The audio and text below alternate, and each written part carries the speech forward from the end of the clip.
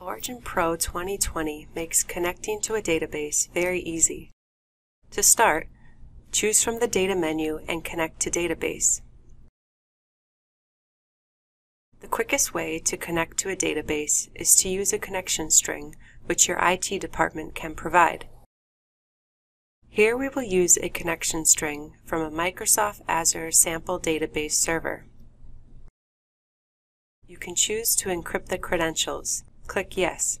Then the SQL Editor dialog opens, and here you can put in your query.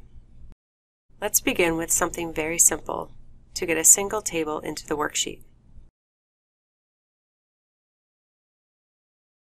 As you can see, data is imported into the worksheet, including pictures. Data imported is protected from accidental change. You cannot modify the values in the sheet.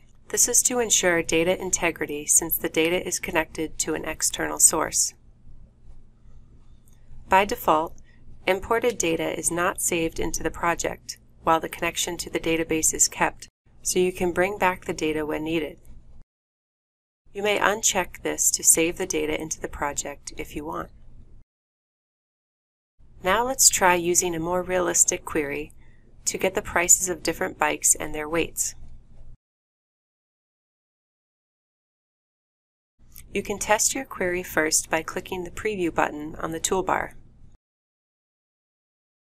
After seeing the data in the Preview panel, we can click OK to bring in the data.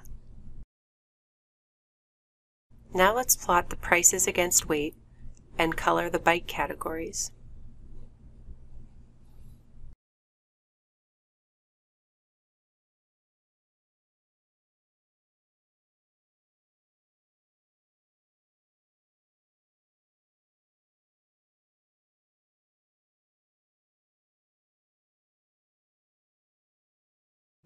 As you can see, the lighter bikes are more expensive across the categories.